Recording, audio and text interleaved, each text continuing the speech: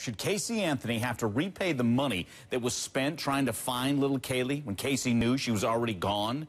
That's been the subject of a hearing that just wrapped up. We know this. No decision yet from Judge Belvin. Perry, want to bring in our attorney in session legal correspondent Beth Karas, who's outside the courthouse in Orlando. So, well, give us the highlights here. We know hearing over, no decision. I guess that's headline number one.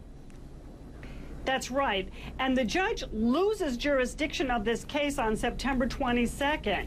He was allowed to hold on to it by the Court of Appeal, where the case is moving because there's an appeal of the misdemeanor convictions. The defense said, Judge, we'll give you an extension of time if you want one. That's sort of role reversal here. Judges are usually giving defense extensions or prosecutors.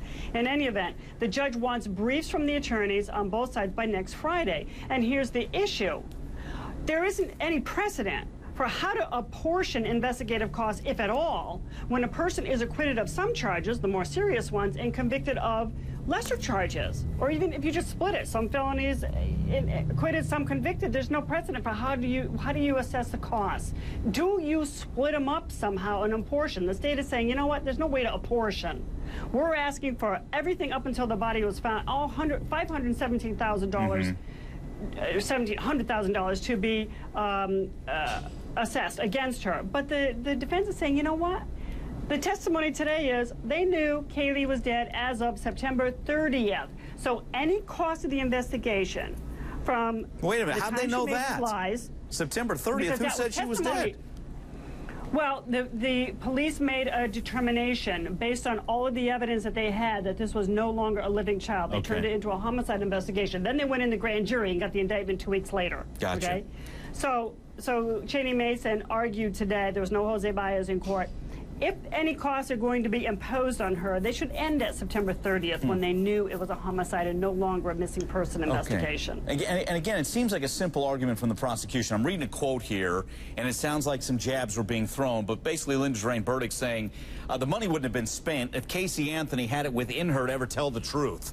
And that's a pretty simple statement. If she tells the truth or flat out said it was a drowning, no money would have been spent. Now, that was even mentioned in court, wasn't it, Beth?